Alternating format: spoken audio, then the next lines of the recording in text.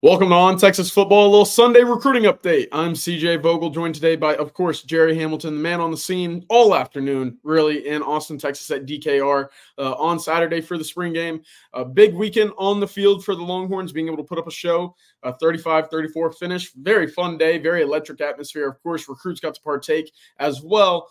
So it was a busy, busy day on the field, but certainly one off as well with a big visitor list coming in. Gerry, initial thoughts on the show that Texas put on the field, but also behind the scenes with these recruiting visitors on campus. Yeah, this was a great spring game for recruiting. When you have big plays in the passing game, when points are scored, when quarterbacks look really good, which obviously Arch Manning stole the headlines, but Trey Owens looked really good. You had freshmen making plays, big plays, Ryan Wingo, Trey Owens. I mean, you go down the list, Colin Simmons was out there showing his quickness and speed. You go down that list. Then you have transfers making an impact. Isaiah Bond, rough start, but good finish. So it could not 40,000+. I haven't seen official attendance numbers. CJ, you may have them, what Texas is reporting, but it couldn't have been a better spring game from a recruiting perspective. I mean, because the show they put on, that's what sports is right now. It's offense. If you look at any sport on any level, the rules are made for offense. And if you can put on an offensive show with good quarterback play, big plays in the passing game, Kobe Black had an interception, I believe, another freshman, and young guys are making a lot of those plays in a spring game. It's hard to get better for recruiting than that. Yeah, they had the fireworks out, but aside from that, inside of Moncrief, they certainly had the red carpets out for a number of guys. We'll start with some portal visitors because there were two big ones literally on the defensive line. Jay Toya out of UCLA and Bill Norton out of Arizona, both of them on campus for visits. They got to watch the Texas defense. It looked like the interior defensive line had actually a pretty solid day against the run, helped out by the linebackers, of course. But you certainly still need to add those bodies, and Sarkisian mentioned it in his press conference afterward. Yeah, we're nowhere near the depth in which we hope to have in the interior defensive line heading into the SEC. Two big visitors. You broke the news that Toya was on campus this weekend. What's the latest on the pair of those guys? Yeah, and I didn't mention this because I was saving it when we talked to about the portal visitors, but Savea having a really good game in the spring game yesterday. It was great for Bill Norton and Jay Toya to see, a guy that just transferred in. Looks like he's going to have a legitimate impact on the Texas team. That's great for these guys to see. Look, Savea's former teammate Bill Norton, obviously on campus with family members, played for Johnny Nansen at Arizona last year. I'll be very surprised if Norton doesn't end up at Texas. When that gets announced, I don't know. He'll be a grad transfer. But I think the 6'5.5", 325-pound, zero tech, one tilt type of guy who played, I think you said, CJ, 178 snaps in the A-gaps last year for a 10-win Arizona team. I'll be surprised if he doesn't join the Texas program, which does help fill a need. But Texas needs that depth. They rotated 6 guys last year. They need adults in the room. They need guys that have big game experience. Bill Norton has. Look, he didn't play a lot in games at Georgia, but he lined up across from 5 NFL guys on the offensive line at Georgia every day in practice. They're large humans. So he knows what it looks like. He's learned how to play against those guys, and that helped him when he transferred to Arizona. On Jay Toy, I think this is a huge recruitment for Texas. Dominic Williams, obviously, the TCU transfer, is going to visit Tuesday and Wednesday. That visits remains scheduled as of late Saturday night. But Jay Toy was there with his family, multiple family members, including his little brother, who Texas offered, one of the top 2027 D linemen in the country. Big recruitment. Look, there's a lot of ties to Johnny Nansen here. Johnny Nansen recruited him out of high school when Nansen was at USC. Obviously, Toy ended up at UCLA. Nansen coached him there for a year before moving on to Arizona. So Nansen has a built-in, long-standing relationship with his family, and I think that's very impactful here. I think Texas is in a good spot. Look, these are ones you just got to get over the finish line at some point. But I think Texas is in a good spot for Toya.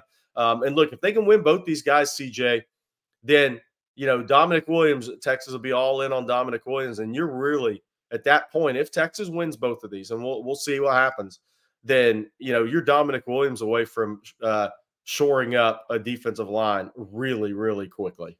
Absolutely. And as a result of Zach Swanson also entering the portal Saturday morning, you're actually below the 85 scholarship limit as well. Of course, we still expect a few names to enter the portal now that spring football has concluded. That window, of course, closes April 30th. But now that you're under the bubble, you're able to, at least sit back and say, all right, we've got some stress off of us now. We can go add who we want to. And, of course, Toya, Norton on campus, Williams coming in. It looks like the defensive line position is being addressed for this season, but for years past, and this was a big group coming in, Jerry, originally Kevin Wynn, Malik Autry, Zion Williams. Weather didn't help Texas in this regard. What's the latest? Who did you see come in? Did Texas see any of those visitors come in? Yeah, those D-line guys did not come in. Texas rescheduled a couple of those guys, honestly, because they didn't want them to fly in, spend all that money if spring game was canceled, right? So there were some adjustments in plans there. Kenny Baker will be hitting the road soon for the spring evaluation window. It began April 15th, runs through the end of May. Texas will be out seeing those guys in person coming up here late April, early May with Kenny Baker on the road. I suspect that a guy like Derry Norris, who to him and his father did not come in because they weren't certainty if the spring game was going to be played.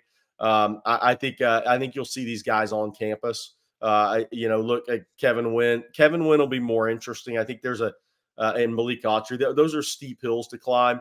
And Texas really wanted to get those guys on campus in April. Were unable to do so. They got Myron Charles on campus. Obviously, Zion Williams was on campus a couple of weeks ago. Will be back for the spring game.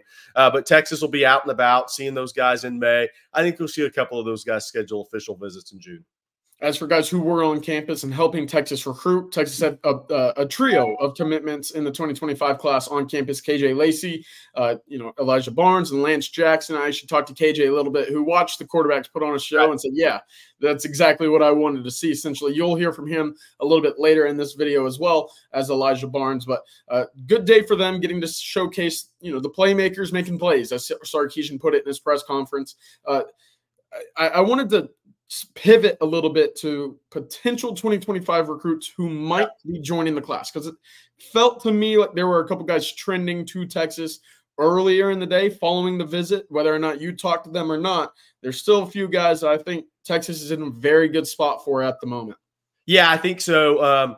I think Riley Pettijohn, Texas was either the leader or right there in the fight for Pettijohn. Obviously, Florida State, Ohio State, USC, and A&M are in it. Will Riley Pettijohn go all the way through the June official visit process? We shall see. Scheduled to be at Texas June 14th through 16th. I think he was there with his mother and father yesterday. I think Texas did nothing but help their chances yesterday with Riley Pettijohn. I heard he had a great meeting. Him and his family had a great meeting with Steve Sarkisian prior to the spring game. So I think things are certainly moving in the right direction for Texas with Riley Pettijohn. I think him and Elijah Barnes know they can play together at Texas at that linebacker spot. Texas is looking for 3 linebackers in the 2025 class. Obviously, having a father that played at Syracuse, he's more familiar with the recruiting process. He has a older sister that's going to go to FAMU in Tallahassee next year. That doesn't have much to do with the Florida State interest, and I don't think that'll be a deciding factor for him. I think Texas is in a pretty good spot for Riley Pettijohn entering May. Again, him and his family had a great visit with Steve Sarkisian prior to the game. James Simon, the running back out of Shreveport Calvary Baptist, I think is a guy that if you see him, obviously this is pretty obvious, but if you see him make a May decision and that trends to Texas, then Texas is pretty much telling you Jordan Davison's going to Ohio State. James Simon, a really good player in his own right. His father, John Simon Jr., played briefly in the NFL as a running back, was a standout running back at Louisiana Tech, and has coached in the college level for about 12, 13 years now. He has a really strong relationship with Tashard Choice. Tashard Choice's ability to continue the development of James Simon is important in this recruitment. That's one of the things that his father's looking at.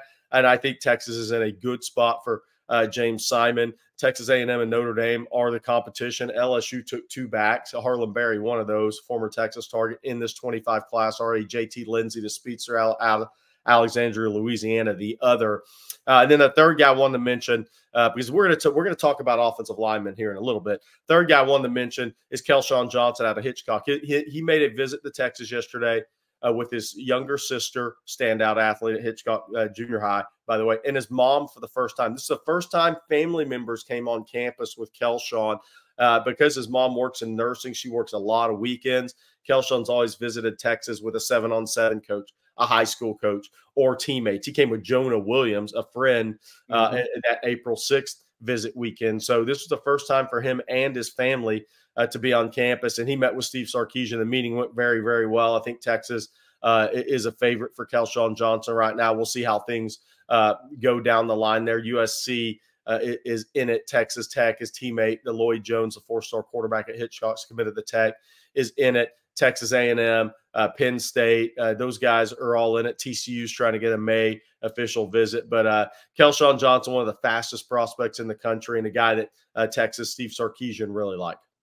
Yeah, a good day for Texas to have big days from their wide receivers yesterday with a guy like Kelshawn Johnson in attendance. Obviously, Isaiah Bond turned it on the second half. DeAndre Moore, 75-yard touchdown. Ryan Wingo, a guy that stole the show a little bit as well. So good day for Texas to display their talent at the wide receiving spot. But moving to the big bodies up front, because we covered the defensive line, covered some playmakers. But what about the big humans? Kyle Flood, again, very active here, had a couple of big names. First, Nick Brooks, out-of-state 2025 offensive lineman, 6'7", by the way. I saw him roaming the sidelines, Jerry. Looked every bit of it. And, of course, 2026 offensive lineman from North Crowley, someone you and I believe will be a guy with 5 stars by his name next cycle. That's John Turntine. Both of them on campus, both of them able to see this Texas unit in action. What's the latest? What did you think about those two visiting on Saturday? Look, the feedback I've received on Nick Brooks, all 6'7", 350 pounds, I'm around there, right, is that Georgia and Texas are the top two after the visit yesterday. Texas very much in this. It's kind of what happened with Brandon Baker. We'll see if Texas ends up reeling him in like they did Brandon Baker. I think Georgia is real competition. I think Georgia's probably one for Nick Brooks. I think Texas vaulted the two. Sound familiar? Like Jamie French's recruitment, right? And then you have Iowa and you have USC. I think that NIL is going to be part of this recruitment, and that makes Iowa have a tough road, especially after Caden Proctor walked away and went back to Alabama. But I think this was Nick Brooks' first trip to Texas, first time to meet Kyle Flood, first time to sit and talk with Steve Sarkisian, first time to see the Texas program in person, and he left with bright eyes. I mean, he saw a Texas team that has really good quarterbacks and a really fun offense that's headed to the SEC. Which he does like in his recruitment. So, again, I think Georgia's one. I think Texas vaulted the two. They'll get him back on campus for a June 14th through 16th official visit. Now, he is scheduled to officially visit Georgia May 31st through June 2nd. So we'll see if Georgia tries to close that out before the rest of those June visits, which is USC, I believe, the 7th through 9th, Texas the 14th through 16th, and Iowa the 21st through 23rd.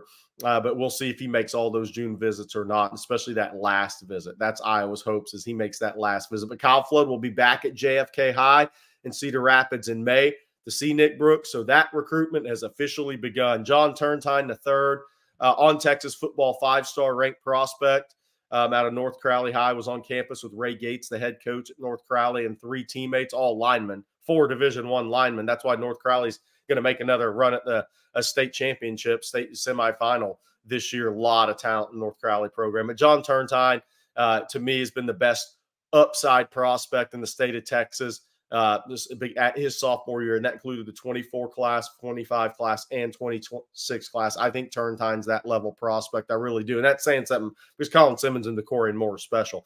But Turntine, I think Texas is in a good spot for him. It'll be a while probably before he announces a cutting of a list, but Texas is going to be right there. Right. Could something happen if Michael Fasusi ends up at Texas?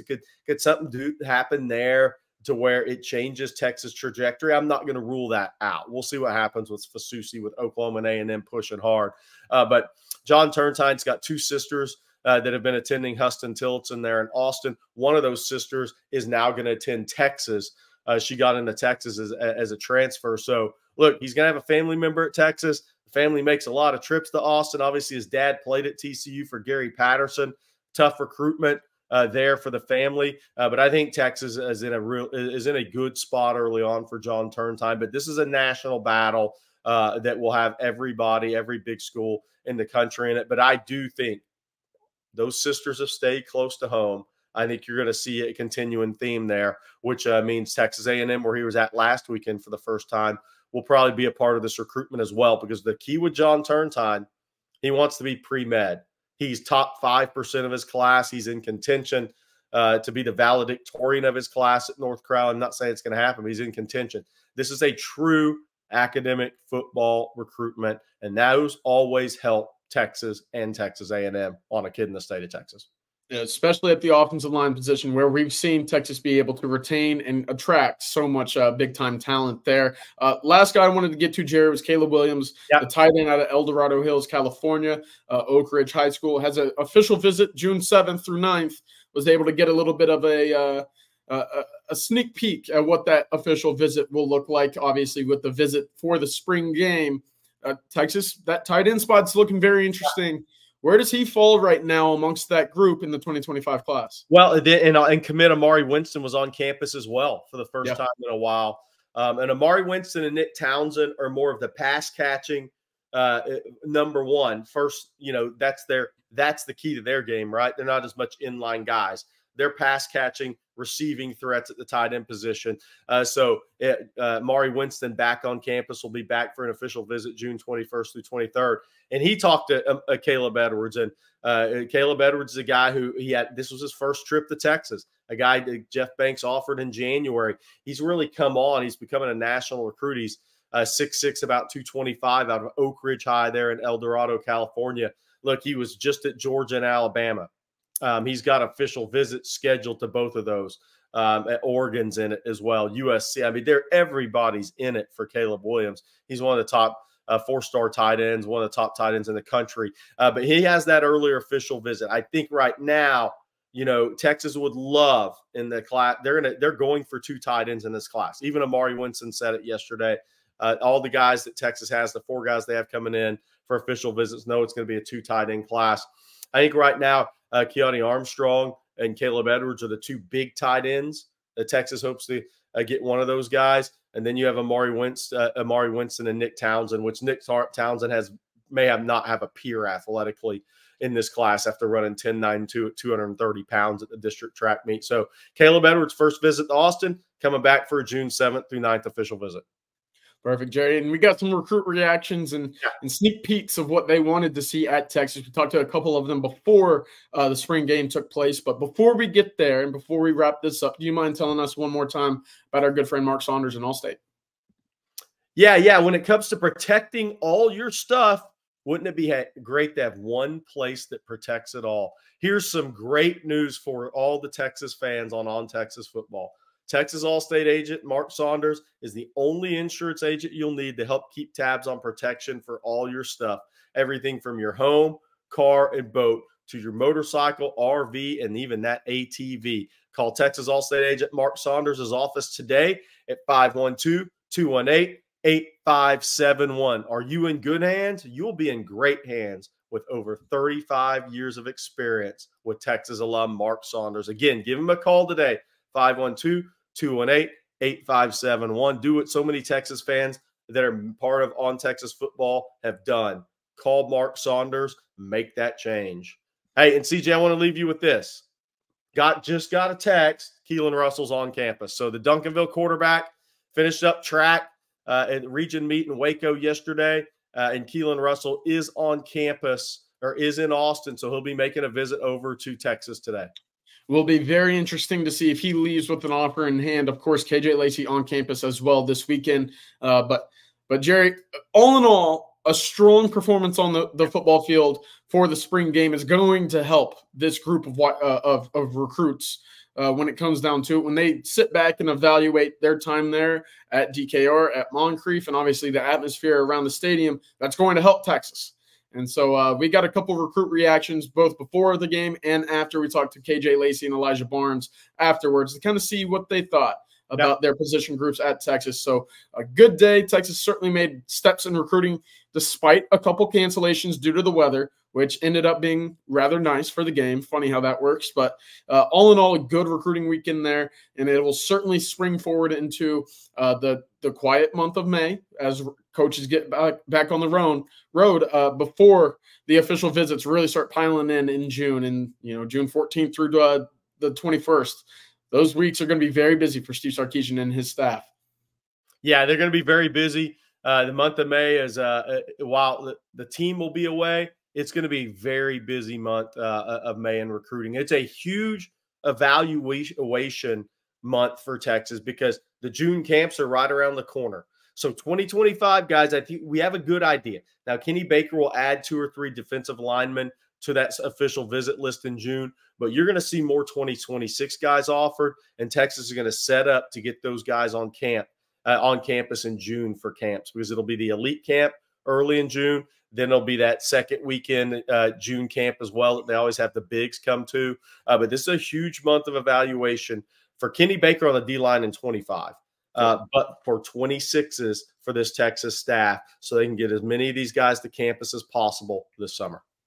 One last guy I'll toss in, Weston Nielsen, the 2027 Bastrop quarterback, was on campus Saturday as well. He'll also be back June 1st for the elite camp then. So thanks for jogging my memory there a little bit, Jerry. But that'll do it for the recruiting breakdown of the Texas spring game and recruits on campus. Of course, Keelan Russell, you just mentioned, on campus Sunday morning as we are recording this, just arrived. So big note as of that as well. But for Gerry Hamilton, I'm CJ Vogel, and this has been On Texas Football. Welcome. 2025 Texas quarterback commit KJ Lacey at the spring game today. You got to see the quarterbacks put on a show today. What'd you like?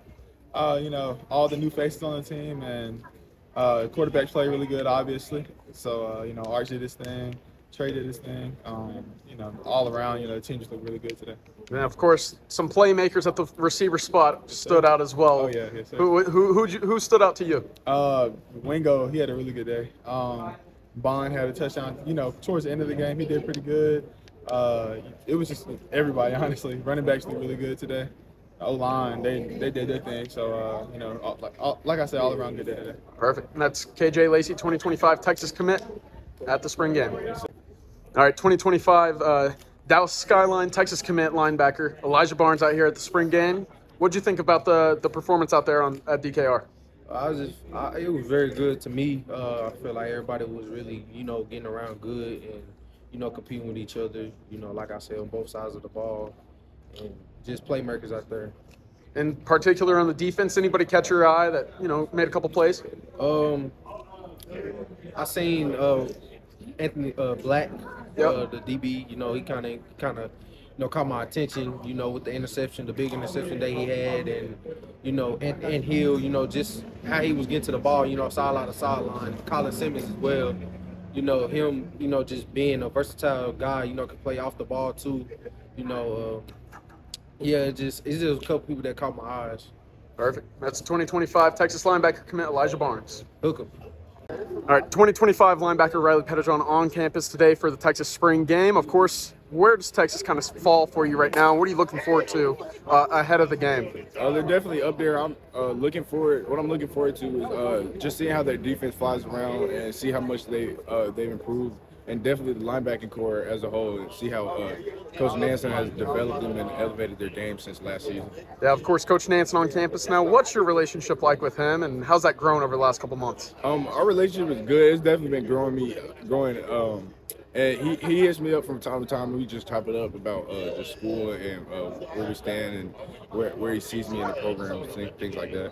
Good deal. That's 2025 McKinney linebacker Riley Petitron here at Texas.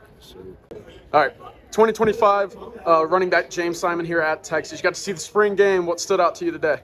I would say just the competitiveness. The running backs were getting it. They were getting fed a lot. I liked what I saw from Baxter. He's a dog. He's a good running back for sure. So I definitely loved what I saw out there. Yeah, we saw C.J. Baxter, Jaden Blue, Trey Wisner. Talk about a little bit of what you saw from the versatility of that group as well. It's definitely all different types of skill sets. Baxter can definitely do it all: catch out the backfield, finish runs. I liked Red too. Red's a good guy. He's good at what he does. I like his vision. I like Trey. Trey's nice. I really do. I'm excited to see what the freshmen, Jarek and Christian, got going to do too this year. So I'm excited for everything. And then your thoughts on the Texas offense as a whole? Fast. I like it. They play fast. They're explosive. They got big plays, but if they want to take their time with you, they will. So I definitely see myself in that offense. I really like what they got going. I like what Coach Stark has planned for the offense for sure. And that's 2025 Louisiana running back James Simon. Appreciate you. 2026 Midland offensive lineman Pooley Primus on campus today at the Texas Spring Game. What are you looking forward to today in terms of the play on the field? Just to see how the environment is, even though it's not like a real game. I want to see how the fans going to react to seeing how their team's going to produce this year. And of course, down here in Austin, what's your relationship like with Coach Flood and Coach Sarkeesian? I hope it'll be good. I haven't talked to them a lot. Obviously, it's just because I'm still a sophomore, but I feel like it'll be a good relationship. I like what they are doing down here. I really like it. Perfect. And that's 2026 Midland offensive lineman Pooley Primus.